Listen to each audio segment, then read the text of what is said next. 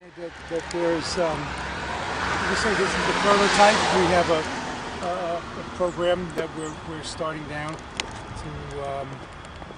to understand the functions and various functions and how we can enhance them and how we can get the maximum power generation under given wind regimes out of this turbine. Rich, actually, that leads us a little bit into the importance of Hudson Valley economic development scene for us.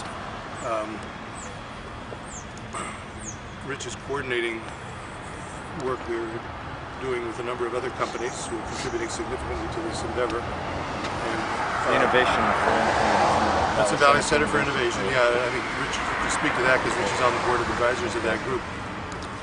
Maybe you can talk about it's a business accelerator based in Lake Katrina. Yeah, no, I'm familiar with it. I've gone to a lot of the breakfasts. Okay, sure. So that's how I first got involved with Bill, and we've lent a lot of support to Bill and various other people besides myself.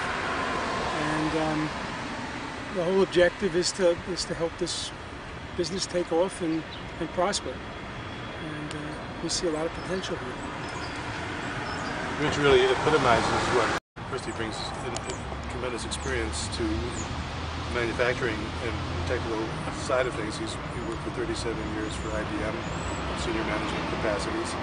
So he knows a lot about setting up manufacturing, cost reduction, and that kind of expertise would be very difficult for us to get anywhere, especially a new company like ours, which is just getting started. But we get a lot more than an advisory committee that meets 3 or 4 times a year for lunch, which has been his assistance has been indispensable for us in this early stage.